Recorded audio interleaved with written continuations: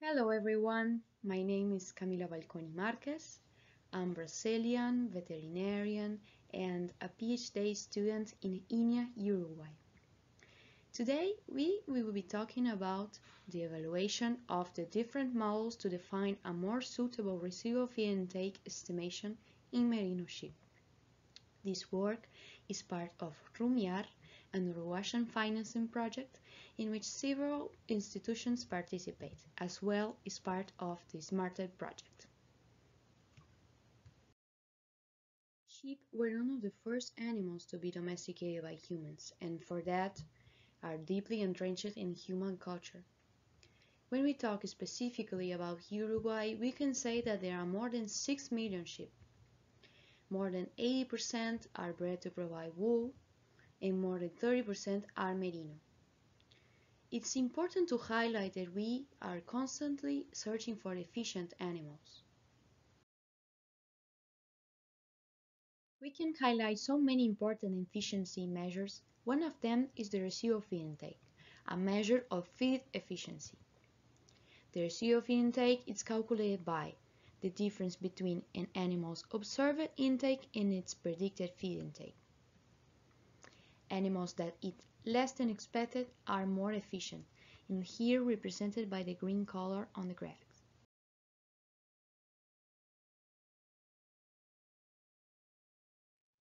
So, animals that eat more than expected are less efficient, representing high residual feed intake values.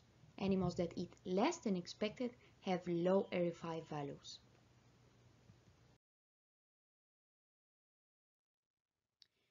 Currently, we are searching to increase the production and decrease the environmental impact. Decrease in feed intake without negative consequences on animals' performance and health provides an opportunity to increase the profitability. After commenting all this, our initial questions were: what other factors could be included in RFI models? And is it necessary to include estimations of food growth? So let's talk about it, and starting with our material and methods. Our study used 567 animals from 2 generations and sired by 16 rams. Here we can see a small record of the test location, where the animals were fed a libitum with Lucerne haylage. After 14 days of acclimatization, the trial period was started. The daily feed intake was calculated and animals were weighted every time they went to drink water. In this way, we can obtain between 3 to 4 daily weight records per animal.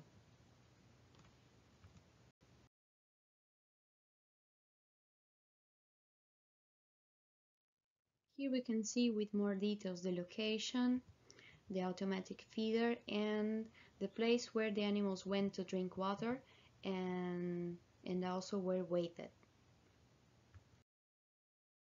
Here to demonstrate how the staple length and the wool data was collected in the generation of 2019. The measures were made near the last rib of the animal, and after 5 measures, one average was registered for each animal.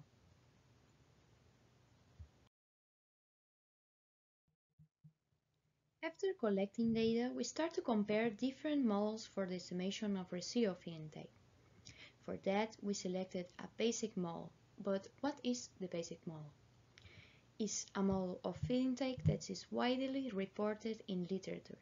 It includes sex pen trial, average daily gain, mean metabolic weight, and the residuals.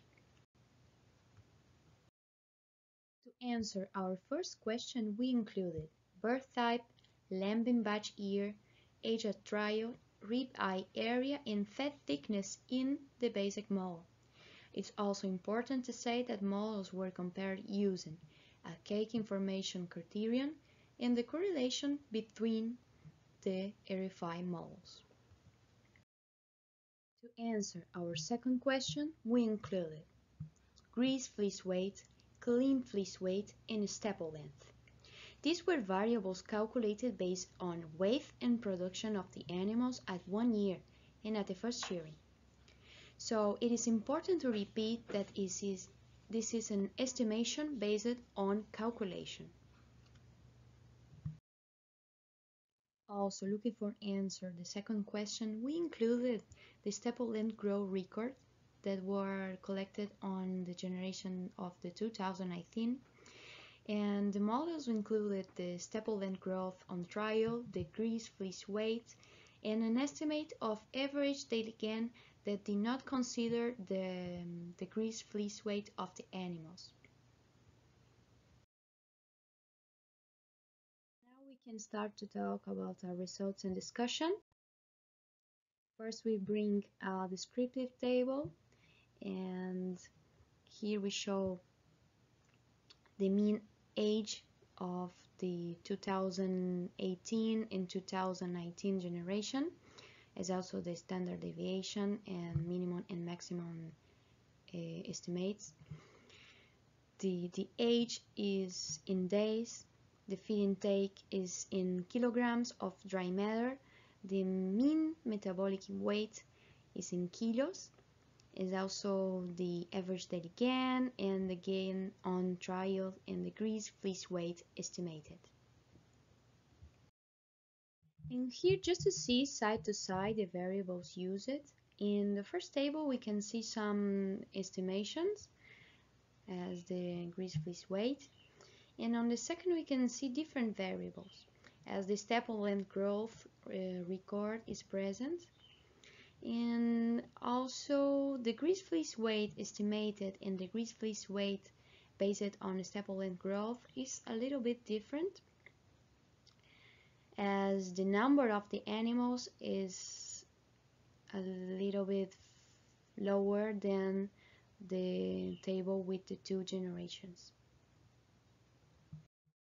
So let's remember our initial questions. What other facts could be included in EAAP models, and is it necessary to include estimations of wool growth in these models? After comparing using the Akaike Information Criterion and the correlation between the models, we found that neither birth type, neither lamb and batch year, age at dry or rib eye area, and fat thickness could be used, and neither the wool estimations. Residual feed intake values estimated with the basic and alternative models were highly correlated. The correlation between these models was above 0.99. So after all that, we can conclude that the basic model is the most parsimonious model, and it might be not necessary to include estimations of wool growth in residual feed intake models. So the basic model is the most indicated one and includes only sex pen trial, average daily gain, mean metabolic weight, and the residual. I would like to thank you all for the attention and in addition to my institution for the scholarship and opportunity. I invite everyone to follow us on social media, and thanks again for the attention.